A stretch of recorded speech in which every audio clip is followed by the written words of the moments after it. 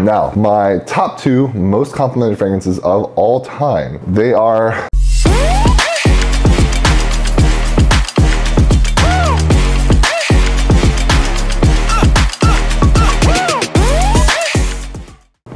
What's up guys, Max K here, and today we're gonna be going over my most complimented fragrances, both of all time and as of recent. So we'll begin with my most recently ones that have been doing pretty well in terms of compliments. So most recently, I just recently picked up this bottle here, Versace Hawa, the brand new formulation, which is, in my opinion, probably the best. Second would be the original, but I think the brand new one is probably the best overall. So I picked up Versace Hawa, and that has been doing very well lately in terms of compliments and getting attention. It's not very expensive. I don't remember exactly what the price is. I think it's around $100, but it's not too bad. It doesn't really break the bank, but it is quite good. It grabs attention. This is why it's such a great compliment getter. It's very mass appealing. It has very nice sweet notes, but it's also aquatic, has some citrus, and it's very strong and projects very far. So it grabs attention. That's very important for complimenting getting fragrances. You have to be able to be smelled by a lot of people to get a lot of compliments by people, right? So that's a winner for sure. It doesn't have as many compliments as some of my other fragrances that I've had for longer, but I've also been wearing it a lot recently, so that's another aspect. But definitely a great buy, would recommend it. It smells a lot like Invictus Aqua 2016, if you know what that is. It's a very classic and well-known fragrance in the community that was discontinued. The newer versions do not smell like the old one did, but this does. And some people even say that this is a tad better, but that's up to opinion. Versace Hawa, great pick. Now, one that I've been wearing less recently, but one that has more compliments overall than Versace Hawa.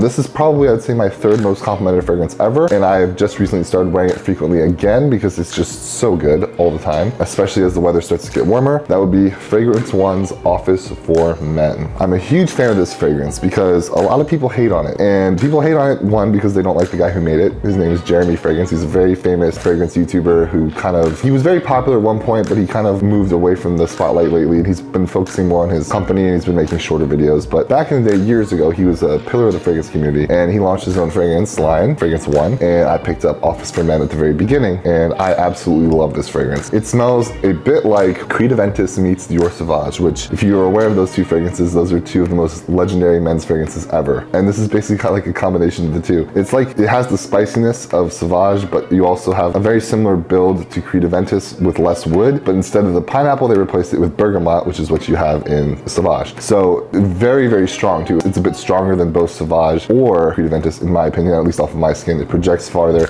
lasts all day long, and it will turn heads. And I've gotten quite a few compliments from this fragrance. Very good pick, both from men and women, by the way. I've had guys stop me in the store and they're like, hold on, what are you wearing? That smells amazing, you know? So this is a great buy. But I will say it is fairly expensive. I believe it was like $240, but I did get it on discount. He does run discounts on his site all the time. So if you are interested in getting it, I would recommend doing a discount, or you can also buy one of the smaller sample atomizers that he sells for a cheaper price. But either way, great formulation here. Now, my top 2 most complimented fragrances of all time, they are for 2 different occasions. One of them is a summer fragrance / spring, and the other one is a winter / fall fragrance. Now, the winter / fall fragrance happens to be my favorite fragrance of all time, and apparently a lot of ladies would agree.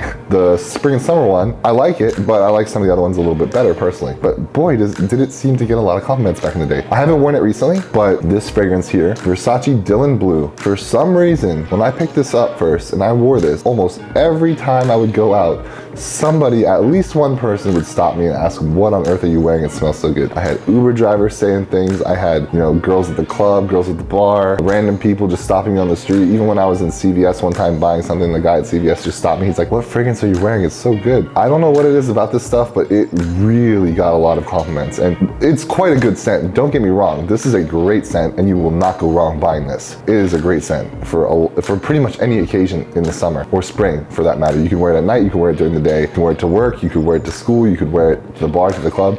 This will shine just about anywhere. Great buy, but the amount of compliments did shock me because it didn't blow my mind that much, if that makes sense. But it blew a lot of other people's minds. So I don't know how well it does nowadays because I haven't worn it in a while, but give it a shot, you know? It's also not very expensive. Now, tied for number 1 in terms of compliment volume, I would say actually in terms of compliment volume, maybe Versace Dylan Blue maybe has slightly more compliments, just a bit. But this fragrance, I would say, has the most extreme compliments. Girls would say crazy things when I would wear this one. And in terms of volume, it would be a close second in terms of how many compliments I got to Versace Dylan Blue, but quite a few compliments. But some of the compliments I was getting with this were crazy. Like, I would get girls at the bar being like, hold on, and they would just grab me and just shove their face in my neck and be like, you smell like daddy or something. And I'm like, whoa, what the? You know, like, this stuff was crazy, okay?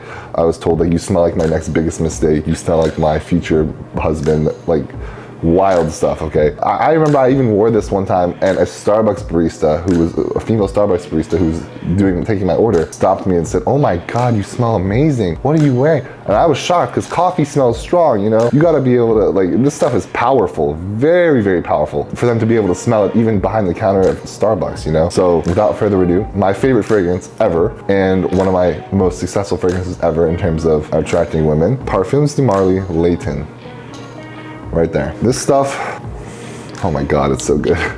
This stuff is great for the colder months because it's sweet cinnamon, apple, gourmand type of scent. It's spicy, it's very masculine, it's sexy, it really, really powerful scent. It turns heads like crazy. I've also had guys stop me like, wow, that is an incredible scent you're wearing. What is it? And most people out of the fragrance community don't even know what this brand is, Parfums de Marly. It's a higher end niche brand, but they specialize in scents that smell good to everybody. Unlike a lot of other higher end niche brands, which make kind of more experimental type of scents, this brand tends to always hit it when it comes to like crowd pleasers. But of all of their fragrances, this is my favorite. And I own several of them, but this is the king, you know? So Parfums de Marly Layton, my most extreme compliment puller of all time, also doubles as my favorite fragrance of all time. It retails for about $330, I believe. I could be wrong on that, but it's around the $300 range. It's rather expensive, but boy, does it bring me happiness and gives me a lot of crazy reactions. So I love that fragrance. I wear it every winter and every fall, and I enjoy it every single time I do.